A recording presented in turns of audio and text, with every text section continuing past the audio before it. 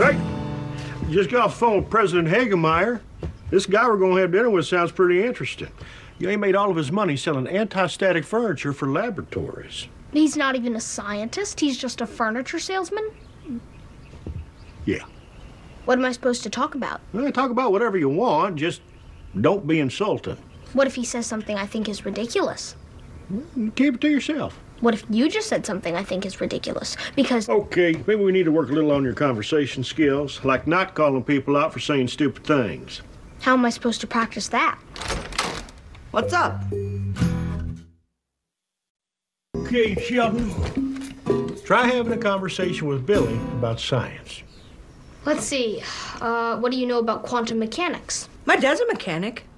At his shop, he has a calendar with a bikini lady on it. Dad. Instead of losing patience, act interested and then ask a follow-up question. Your father's a mechanic. Interesting. You know what else is interesting? Quantum mechanics. That describes the basic particles and forces that make up reality. Let's talk about that. I'm gonna marry that bikini lady. I've been working on a theory about the wave-particle duality of light. I have a nightlight that looks like Spider-Man, but I don't turn it on. Go ahead. Why don't you turn it on? I'm afraid of spiders. Yeah, seems like a good place to stop.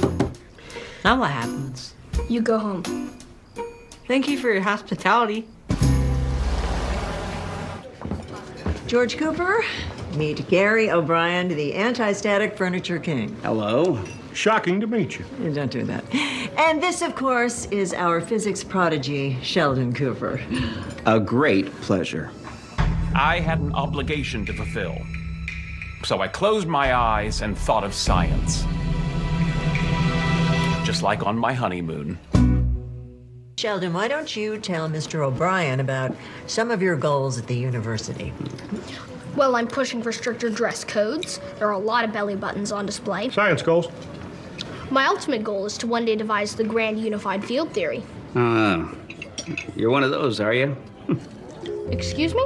Well, Kirk-Gödel's incompleteness theorems eliminate the possibility of a unified theory. You honestly believe that? Sheldon?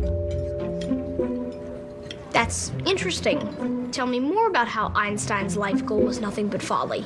I believe we have to look to gravity and its magnitude, and I was really doing my best to hold it together. it could be a repulsive force if you just add negative mass. I smiled and nodded like my Meemaw's Houston Oilers bobblehead. And I also discovered a way that we could predict the masses of all the known particles using the Egyptian pyramids. In physics, there's a phenomenon known as supercritical assembly.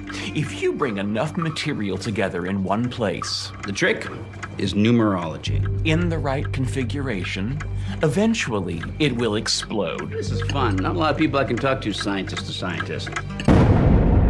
You're not talking scientist to scientist. You're not a scientist. You're just a rich man that no one will be honest to because everyone wants your money. Oh, don't listen to him. I mean, he's just a kid. Why don't you tell me a little more about your pyramid thingy?